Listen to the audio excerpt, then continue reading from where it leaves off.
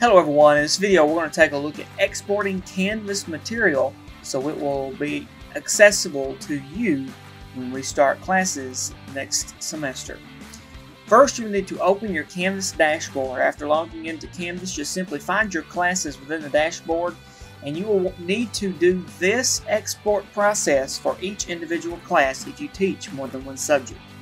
To begin the process, open the class. Once you have opened the class and it begins to show you whatever your home screen is set to, find the list of options on the left-hand side and go to the very bottom and select Settings. Once you have selected Settings, it will take you to the Course Details page, and it will allow you several different tabs across the top to view the different details about this individual course. But the specific thing you will need to find in order to export the course content is the Export Course Content Selection tab to the right side. Go ahead and select Export Course Content. You will see that it gives you two types of exports available.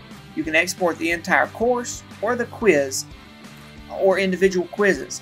I encourage that you go ahead and export the entire course so when you reload this into your Canvas profiles in the upcoming semesters, you'll have all the content available and you will be able to modify that at that time to determine whether or not you need that material.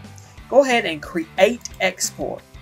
Once you create the export, it will take just a certain amount of time to load depending on the size of your course. If you have several documents and lots of different modules and assignments in there, it may take just a little longer, but if it's pretty minimal, it shouldn't take too long.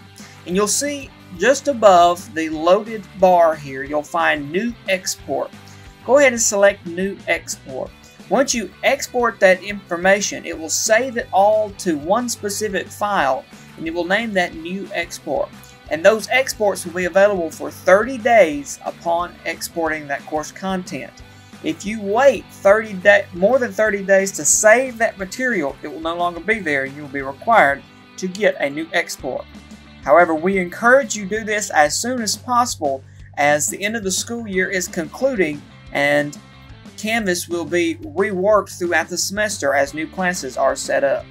So go ahead and select New Export.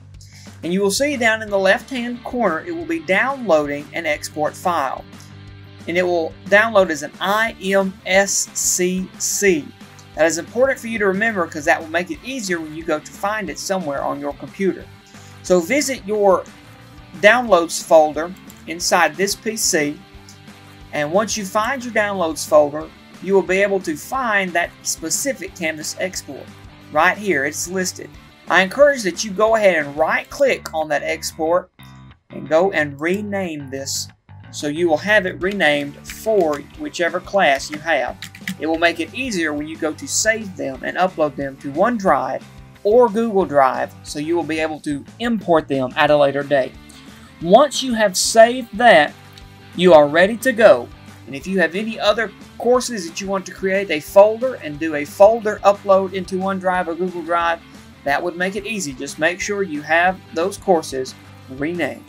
We hope this helps in preparing for the next few semesters with your Canvas courses.